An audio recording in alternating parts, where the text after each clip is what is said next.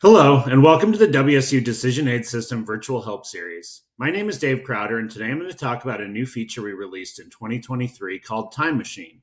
We're early in the 2023 season, and many of the models on DAS look like this. They actually haven't even started yet because not enough heat units have accumulated.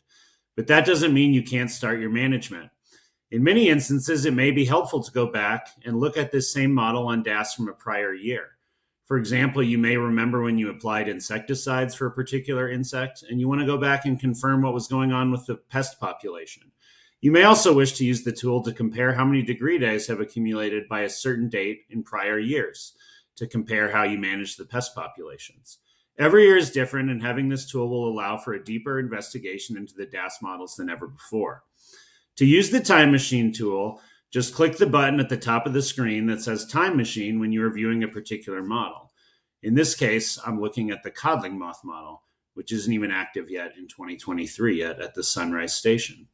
Clicking the Time Machine button will bring up a calendar that will allow you to pick dates in the past to select to set your internal clock.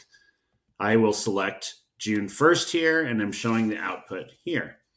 This is taking me back to 2022 and showing the output I would have seen at the Sunrise Orchard on June 1st.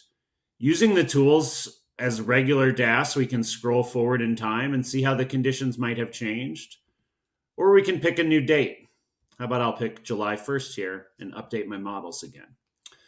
If we want to return to the present, all we have to do is select the Time Machine button again and hit clear.